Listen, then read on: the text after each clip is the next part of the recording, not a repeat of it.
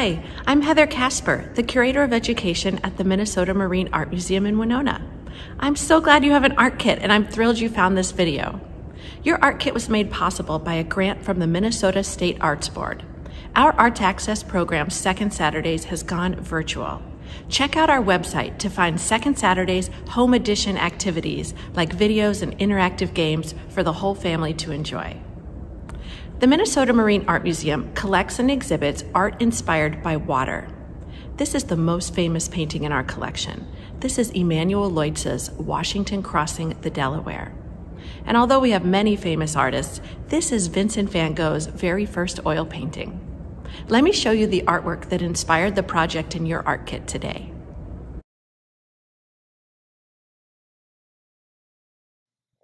This is Alpine Lake Scene by Hermann Herzog. Notice the impressive sky in this painting. The clouds range in color, brightness, and intensity, which gives this sky a real sense of drama. The focal point, or spot where we tend to look at first, is right in the center of the clouds, the brightest spot, where Herzog uses pure, unblended white paint to portray the bright sunlight coming through those clouds. Notice the mountains and how they appear softer and fainter as they recede into the distance.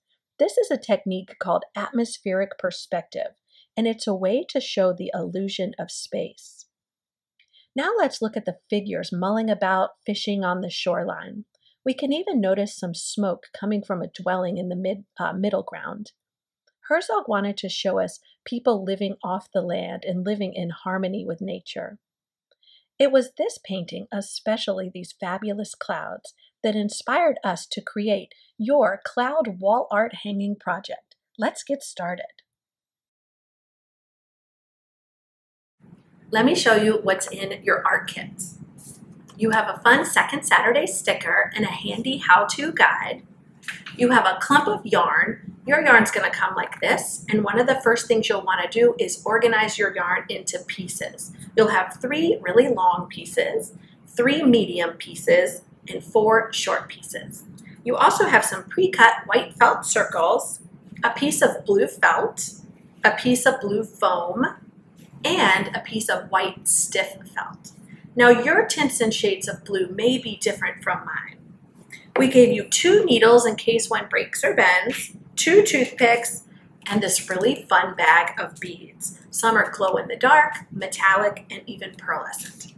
What you don't have and you'll need to grab is a pencil and a pair of scissors. Let's start with our first step.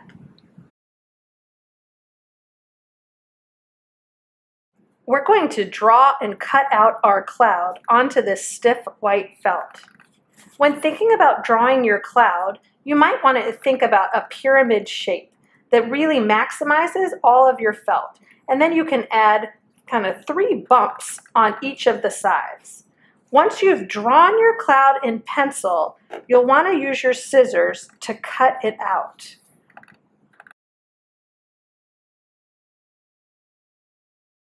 Let's make our tassels. You're going to want to take one of your really long pieces of yarn. It's about 3 yards. You can pinch between your fingers and wind it up like this, or if you want to use a cell phone or a deck of cards, you can wind it around that. Once you have all of this yarn nicely wound up, we're going to carefully slide it off of our fingers, phone, cards, and kind of find the opening. We're going to take one of our medium lengths of yarn and thread it right through that hole. Our next step is to tie a double knot, and we want to leave enough length here so that this string ends up being one of the tassels. So give yourself a little length, and then you can see that that will hang down. So now let's cut through our loops with our scissors. So you're going to put one side of your scissors through the loops and pull kind of tightly and cut it straight. Now we'll trim this at the end, but now we're going to add a little bit of a neck to finish off our tassel. So we'll take one of our short pieces of yarn, and again, we're going to tie a double knot.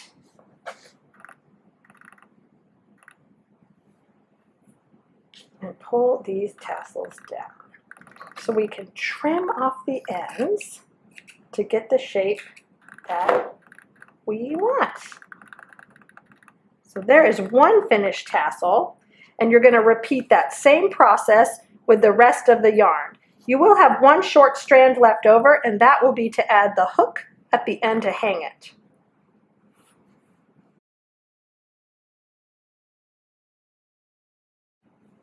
In addition to the white felt shapes that we gave you, the next step is to cut some additional small shapes that we can string onto your tassel along with the beads. You may choose to draw these shapes first, lightly on your felt or foam using a pencil, and then you'll use your scissors to carefully cut out selected shapes. Now, once you have a variety of shapes you want to use, we're going to take your toothpick and pre-punch a hole in the center so that when we use our needle later, it can easily slide through our shapes. You'll want to do this with your white circles as well.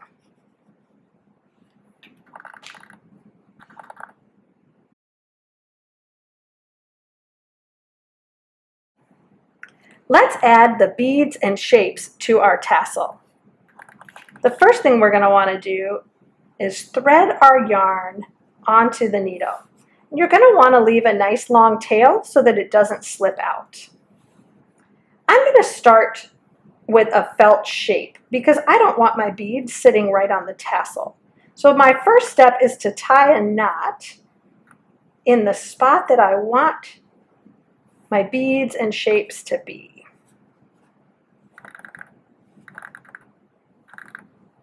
And once you have that knot, you can pick your felt shape or foam shape and slide that down. Now your felt's going to hold whichever beads you choose right in that spot. So let's go with this metallic, glow-in-the-dark, and silver bead. Now, if you did not want to start your little section with a felt shape, let me show you how to start with a bead. So you'll choose the bead that you would like and slide it into place where you'd like it to be. If you want it to stop there, you'll take your needle and double back through. Whoops, I've slid that. And this is going to kind of lock it in place. But let's make sure it's really going to stay. And we'll just do that same thing again of looping that yarn through. And now this gold bead is in place on our tassel, and you can add more beads on top or more shapes. Now, once you have your whole tassel done with beads and yarn, we're going to complete this same step on the other two tassels.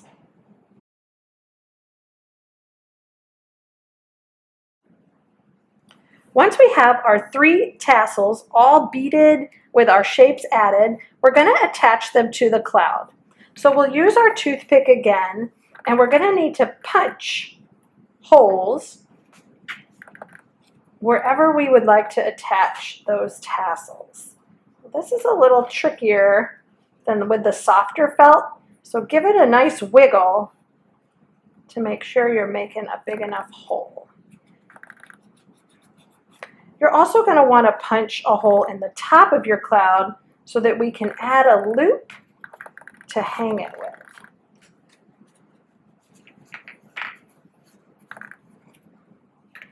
There. Once we've got all 3 of our holes punched, we're going to string our needle again onto the end of the beaded tassel.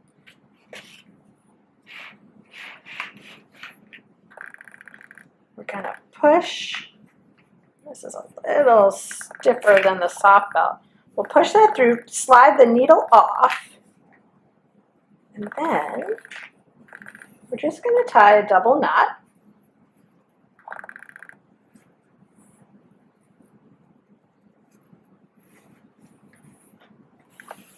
to attach our cloud. And you'll want to trim this tail and slide the knot up the back so that when we turn it over, we have a clean tassel. So you're going to do the same thing with the other two tassels and tie them on. And then using your last short piece of string, you'll need to thread that through the needle and create a little loop to hang it from. And then your floating cloud wall hanging will be all done. Thanks for making art with me today.